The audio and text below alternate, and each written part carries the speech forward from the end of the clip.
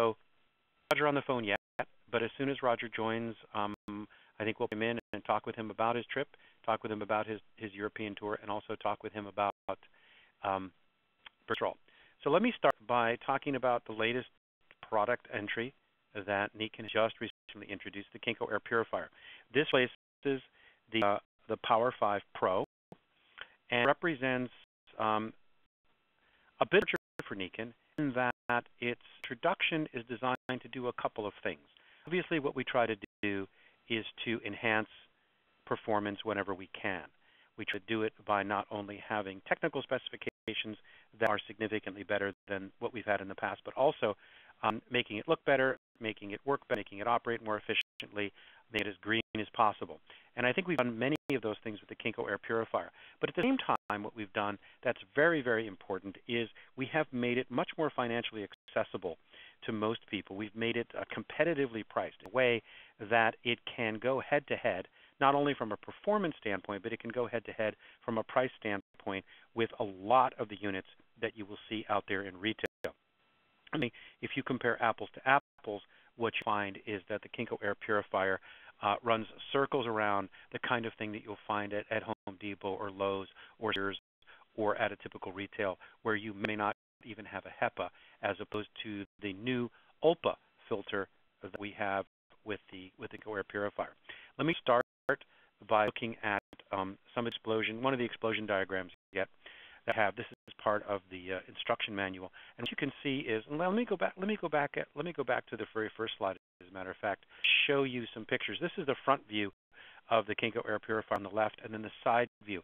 And actually, I wish I had better pictures. I wish I had pictures that showed more dimensionality. But when you compare the sleek, elegant look of the KenkoAir Purifier with its predecessor, with the Power 5 Pro, I think you'll agree that it is a much more compatible, much more friendly appearance, which I think makes a huge difference to what people put in their homes, their living rooms, and in their bedrooms. Going to the second slide now, which is the KenkoAir Purifier Explosion, which was a pre-filter, which is reusable and cleanable, very much like we had with the Power 5 Pro. And then stage number 2 is the deodorizing and nebulizing filter. So what we've done is we've taken 2 of the stages from the Power 5 Pro and we've combined them into one, so they have the absorptive qualities of the activated charcoal integrated with the catalytic properties of the structural network that holds the activated charcoal together. And then the last filter stage before the fan is the ULPA, which is the ultra-low penetration air filter. This is an order of magnitude. This is a jump beyond HEPA. You'll find HEPA today, which is high efficiency particle air filter. You'll find HEPAs in vacuum cleaners. You'll find them in air cleaners. You find them in the car. You'll find them in lots of different places. And they do an okay job. They do a good job, down to about 0.3 microns or 300 nanometers. They're pretty good and they're pretty efficient, but they're not as good as they should be, and they're not as good as state-of-the-art, which is the ULPA filter today. We will see used in foundries that are making chips for the silicon industry. These would be microprocessing chips and other kinds of solid-state chips for the electronics. You also find ULPA being used in clinics. You'll find it being used in laboratories. You'll find it being used in biological hoods, because it's not only great at capturing things at 300 microns, but it is extremely efficient at going all the way down to 0.12 microns, 120 nanometers, which makes it 3 times as efficient at getting particles that are significantly smaller than what HEPA can do. It has a high-efficiency fan, which again, Energy Star certified, which means its consumption of current to operate it is very, very low. It also has an air quality sensor that tells you what the air in your room looks like and how well the unit is performing. I'm going to do a comparison overview between the Power 5 Pro and the KenkoAir Purifier so that you can see exactly what we're talking about, where the improvements and where we've gone in terms of price value. Let's look at performance first. Filtration technology, the Power 5 Pro versus the KenkoAir Purifier, which is the new one. Both have a pre-filter mesh. The pre-filter mesh itself, again, is cleanable. You can vacuum it, you can wash it, you can reuse it, you can put it back in. The Power Pro had a neutralizing filter as well as a deodorizing filter. It actually had two combos, and you can see on the bottom it had one reusable and three replaceable filters. And what we've done is combine the neutralizing filter, deodorizing filter into one in the KenkoAir Purifier so that it has one reusable, which is the pre-filter, and two replaceable filters, which is the combination of neutralizing and deodorizing filter together with the ULPA filter. And let's take a look at some of the notes for the ULPA filter here. Under the Power 5 Pro, we have a HEPA, which is 9.97% efficient on particles as small as 0.3 microns or 300 nanometers. The ULPA, which is the ultra low penetration filter, is 99.9995% efficient on particles as small as 0.12 microns, which means in terms of clinical, in terms of hospital, in terms of clean rooms, this is the most efficient filter that you can get. Not only is it significantly more efficient in reducing particles than HEPA filter, but it actually goes down. It's almost 3 times as good at getting particles all the way down to 0.12 microns or 120 nanometers. I'm going to go to the next slide here, which takes a look at some of the performance. What do we have? Power 5 Pro. Do we have automatic operation mode and timer? Yes. Do we have it with the KenkoAir Purifier? Yes. Do we have an ion generator? Yes. Do we have it with the KenkoAir Purifier? Yes. Ozone-free operation? Yes and yes. Compact design? Yes and yes. Air quality indicator / particle sensor? Yes and yes. All right, so then where did you compromise, Dave? You're giving us better performance. You're giving us an ULPA filter, which is state-of-the-art, as opposed to a HEPA. You're giving us efficiency. You're giving us better looks. Where have you compromised? In other words, what have you done to be able to reduce the price and yet get us better performance? Answer is we've done a couple of things. Number one, we changed some of the electronics so that we no longer have a remote control. And as you may recall, with the very first Power 5 and with the Power 5 Pro, we had a separate small mid-infrared range-driven device that acted as a remote control. And we found out that it was an expense that added to the cost, that prevented us from giving you a competitive price. And one of the things that contributed to that people didn't use. Very, very few people used it. Most people kept it on top of the unit, or it got lost in the junk drawer, never referred to it, they never used it whatsoever. So we decided to eliminate it. The other thing were some of the electronic options that we had on the controller panel for the Power 5 Pro. More specifically, we had a mode where we could turn the negative generator on and off, and what we found was that either everybody wanted clean negative ions put into the air after the air was cleaned, and virtually nobody ever turned off the negative ions. So that was an expense in the circuit that we could save. We went ahead and did that so we could pass the savings on to everybody at home. I'm looking at the next slide, which is talking about performance and certifications. And the Power 5 Pro was, excuse me, was Energy Star certified.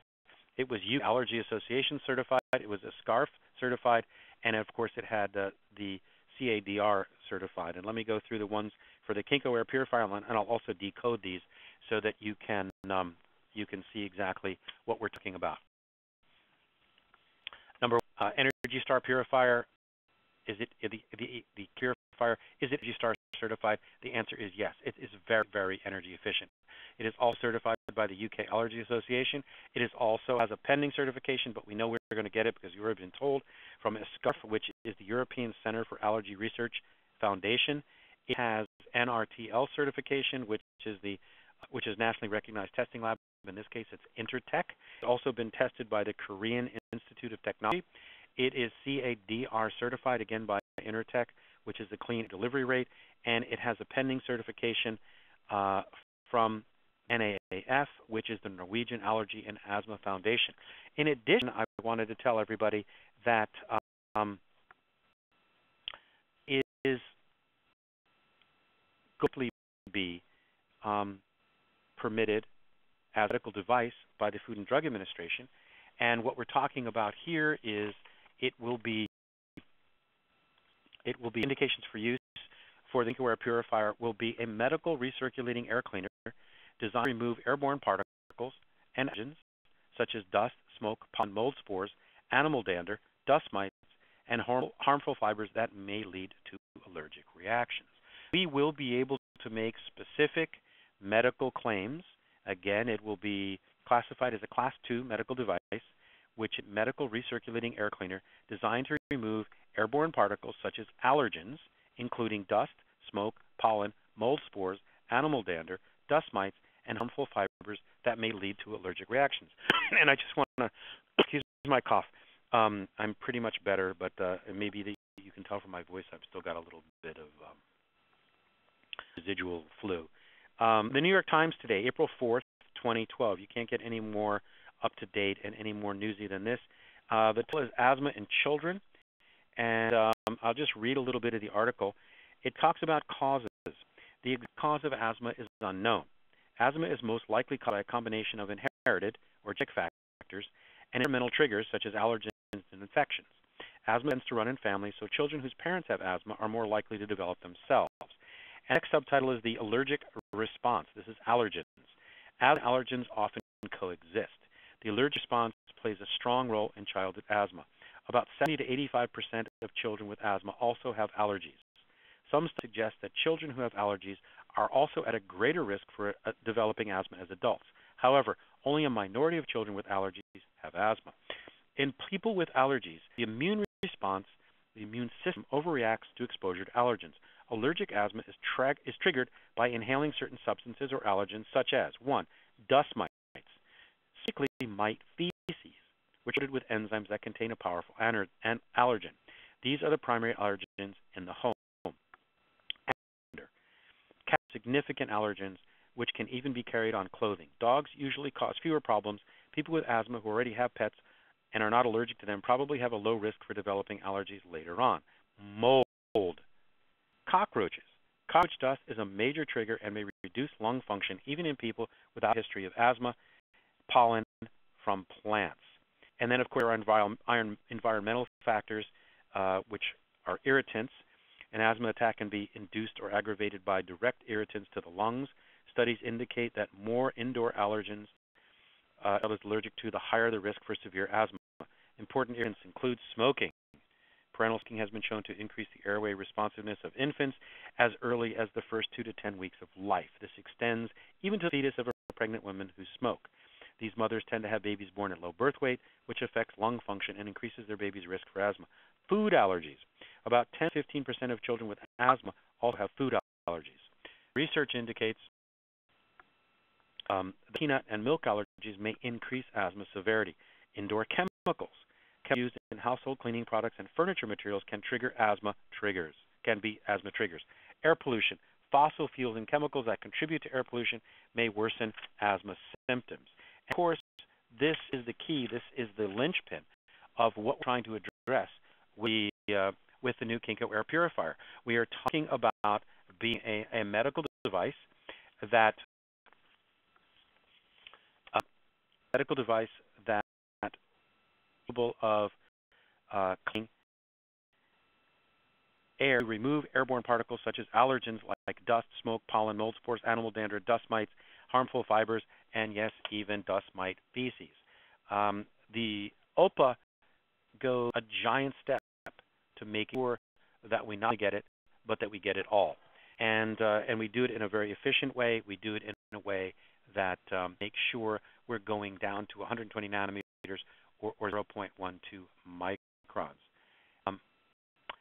When you look at the pricing here, the Power 5 Pro had a consultant price or a wholesale price of $599. And what we've been able to do with our purifier is to reduce that, drop that down by $150 to $449 wholesale price. That is with 100% PV and with 70% CV versus 80% CV on the Power 5 Pro. Of course, 3 years on the fan motor and 1 year parts and labor is the same for both. Let's look at some of the numbers here, some of the performance numbers relevant. The 5 Pro had a CATER or a clean air delivery rate of 198. And And when we take a look at the KenkoAir Purifier, we see that for smoke it's 130, for dust it's 139, and for pollen it's 140. And when you take a look at the amount and the size difference, they're really not apples to apples. The KenkoAir Purifier is doing a tremendous amount more of cleansing of the air because it's doing it all the way down to 0.12 microns at a much higher efficiency than with the Power 5 Pro. Power consumption is virtually the same. It's 43 watts versus 55 watts. And in order to calibrate that, you can go ahead and look online and any number of articles that you can read or that you can pick up, which tell you 43 to 55 watts is about what it takes to burn 2 compact fluorescent bulbs. So it's virtually, again, it's Energy Star certified. Energy Star people have commended us for the amount of performance that we've gotten out of such a skimpy use of electricity. No level in decibels is 47 for the Power 5 Pro, and at turbo, the KenkoAir Purifier is 48.5 dBs. This is virtually the same. The difference between 47 and 48.5 dBs is almost inaudible. And the bottom line here is anything less than 50 dBs is as quiet as you would find in a library. Again, look at area coverage here. The Power 5 Pro is spec'd at 387 square feet, whereas the KenkoAir Purifier is 313. But remember, if you're taking a look at HEPA versus OPA, this is an OPA filter that's covering 313. If you throttled back to the 0.3 microns, this is a standard size room. If you went back to 0.3 microns and compared HEPA to HEPA, you would find that number would virtually double. So it does a comfortable room. It does a very good area. It does it in OPA quality, and it does it down to 0.12 microns. Summary: what we have is super performance. Again, a notch above the competition, and you won't find OPA filters over the counter. You won't find OPA filters at retail. In fact, you won't find OPA filters from other MLMs. So from a performance standpoint, the KenkoAir stands alone. We've competitively priced it at $449 wholesale. Is a price that you'll see is competitive not only with the kind of high performance items that you'll find in Lowe's or Home Depot or Sears, but it's also competitively priced with some of the best professional units that you'll find in the market on Google, anywhere you want to go. And of course, I consider it to be an elegant design. It's a green design. All the plastic that we use is recyclable. It's packaged in paper, recycled products, in cardboard. We don't use polystyrene, and it is a product that has been extremely well thought out. It meets the objectives in that it not only has advanced professional quality filtration, it has a negative ion generator that still produces no ozone. It is friendly. It's a compact design, and I see questions coming in. Is it portable? And the answer is yes. There's a handle on the back of the front. It weighs 13.9 pounds or 6.3 kilos, so it's very lightweight. It's easy to transmit. Someone's after the dimensions, and there's a quick reference sheet that's already online that talks about the OPA, that talks about the very positive aspects of this. It is its dimensions. I have dimensions in inches here. It is 14.8 by 22.6 by 10, which again is just slightly wider than the Power 5 Pro, about the same height. The weight, I think, is actually less, and I don't know what specs you want. The warranty information is there. The QRS has everything you'd want to know, and it is ready to go. And I'll tell you, I do not see Rod Summer. He is not dialed in yet. He is not ready to go, and that's pretty much all that I wanted to say. So unless people want to type in questions and send them in, level I think I've covered information on it. Again, what we'll do is we'll not only post this recording, this WebEx with the PowerPoints, and of course the PowerPoints will be posted on the web. They'll be posted in the library, but we'll also have the QRS available, and it'll have all the specs, it'll have all the interesting tidbits that you need, as well as pricing, as well as dimensions, as well as weight, and we're ready to go. So I want to thank everybody for joining. I want to thank everybody for calling in and joining us here I apologize for Roger Drummer. I'll have to check with him, and we'll get together with Roger and talk about his trip to Europe and talk about bergestrol at another time. Thanks again. Have a good night.